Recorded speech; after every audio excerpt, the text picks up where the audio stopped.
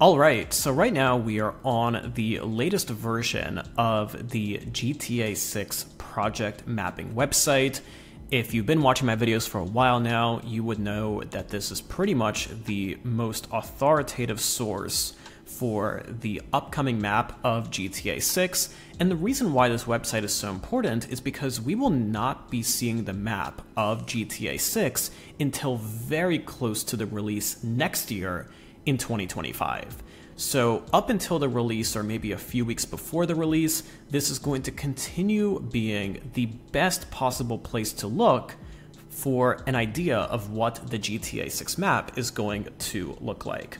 And this is being updated consistently, and after Trailer 2, likely later this year, there's going to be a bunch of updates to this map, and this is a continuous effort as we continue to learn more about GTA 6. Now, if we take a scroll out here for a second, you'll be able to see that the map is absolutely massive. And if we overlay the GTA 5 map, you'll be able to see that the map of GTA 6 is, give or take, around 2 times the size of GTA 5, which is wild. And not only is it 2 times the size, but it's also way bigger.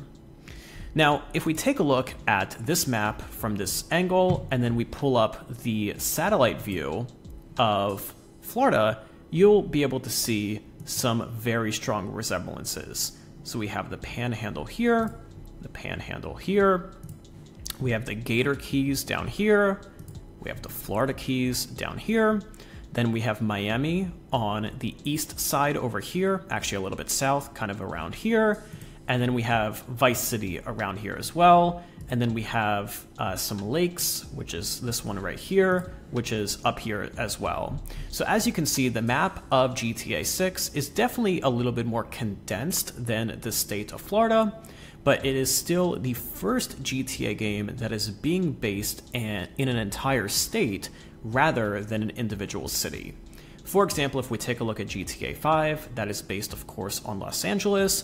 There is a little bit of an area up north that is a little bit more of a desert area, kind of like a state of Nevada, but that's still based mainly on a specific city rather than an individual state, or actually the entire state of California, where Los Angeles is. So this is going to open up a world of opportunities, and the biggest one that I personally am looking forward to is the ability for Rockstar to add multiple cities around the map. So Rockstar Games usually likes to build their games based on one city, and that's what we've seen so far from the GTA series. But since they're doing the entire state of Florida in GTA 6, we're going to be able to experience multiple cities around the map. So we have Vice City over here, which is of course based on Miami. We have the second biggest city that we know about right now called Port Gellhorn, and this has actually been expanding in the mapping project quite a bit. You can see there's an airfield here, there's a little bit of a very small kind of a downtown area, kind of like a city center. And we're likely going to see multiple cities pop up, possibly around here, and then definitely some up north as well. And then if we go south a little bit, we have another small town, I wouldn't really call it a city, called Homestead. That's going to be a very small city, kind of a little bit north of the wetlands down here.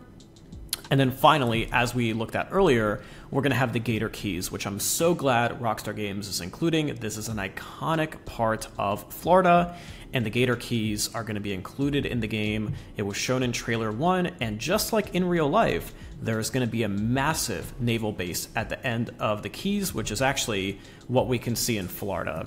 Now, this map isn't perfect, and honestly, a lot of the satellite maps online are not perfect, but you can kind of see a little bit down here that there is the Keys down here, and then around here where my cursor is, that's where the naval base is in real life.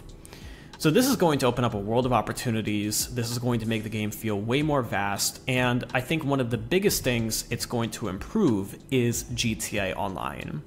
If we take a look at GTA 5 Online, the majority of players only spend time in Los Santos because that's where everything's happening, and despite Rockstar's best efforts to add more activities and add more things to Blaine County, it's really dead in most sessions.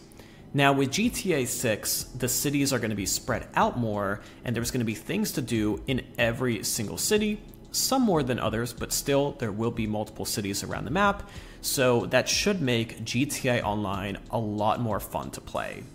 In fact, Rockstar did patent a technology a while ago that essentially allows them to split the map into multiple sessions where players can move between sessions without experiencing any kind of loading screens or anything else, and this allows them to essentially include many more players on one map.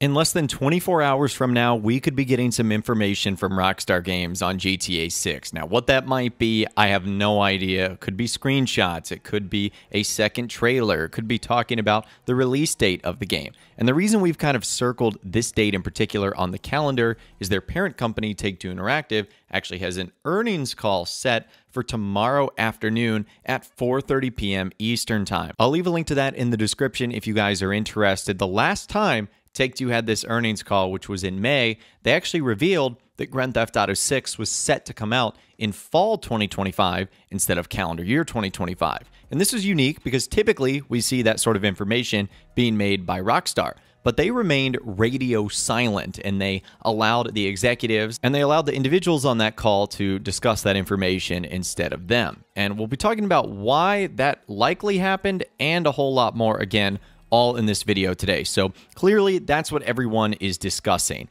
And one person on the GTA forum site said this: maybe Rockstar's hella comfy right now and we'll wait until 2025 to actually share news again, LOL. And a moderator for the GTA forum site, you can see their name is K2, and they've been around since 2004, almost 20 years. In fact, over 20 years if you look at their join date. They said Rockstar absolutely would prefer to stay quiet about the game right up until the release. The less distraction, the better. But Take-Two Interactive has posted an absolutely abysmal year, resorted to significant cuts, canceled a bunch of games, and is reportedly looking to shut down the entire private division. Take-Two Interactive need to post some wins for the investors, so they're going to want something about their big moneymaker on the news. Hard to say what form that will take, but at least the pressure is on Rockstar to generate more hype about Grand Theft Auto 6 is going to be there. And so while you never want a company to have to make cuts and to cancel games and to shut down entire divisions, because that typically means people are losing their jobs, it does mean that the one thing Take-Two Interactive has really going for them well, Rockstar Games and Grand Theft Auto 6, is going to have more pressure to put information out there. And as us fans of GTA 6, this is potentially good news. And K2 is 100% correct. This is an article that just came out today on seekingalpha.com. It's Take-Two GTA 6 priced in, mobile gaming not yet. And essentially the article is worried about Take-Two Interactive outside of GTA 6, saying along with its valuable intellectual properties, has proven business model to fuel its value creation moving forward.